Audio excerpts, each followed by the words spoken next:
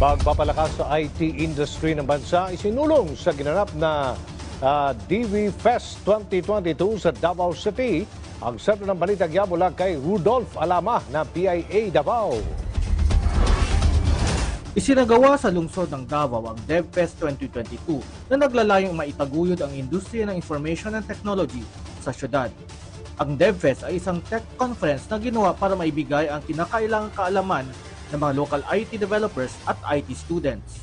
GDG DevFest is just one of the many events of an organization called Google Developers Group. So it's a community-driven organization.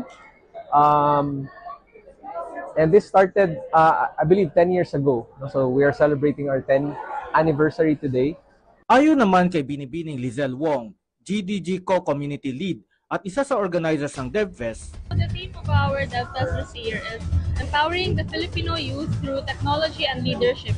So we have invited international speakers, Google developer experts from Singapore and Indonesia to learn about their expertise, as well as local speakers to teach technical and non-technical topics to our pool of college students and professionals in the local tech scene in Davao City.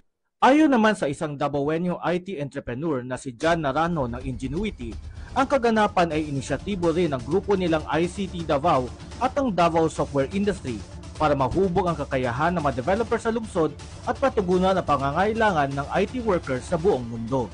So we are addressing that demand, ICT Davao and Davao Software, by conducting, awareness events such as this, meetups, community events, and we're also doing a program. I'll take this opportunity to plug it. We call it Academy. Our goal for Academy is to be able to produce more talents. We need to develop more talents. We need to produce more Filipino software engineers to be competitive globally. Rudolph Alama ng PIA Davao Region para sa Bayan.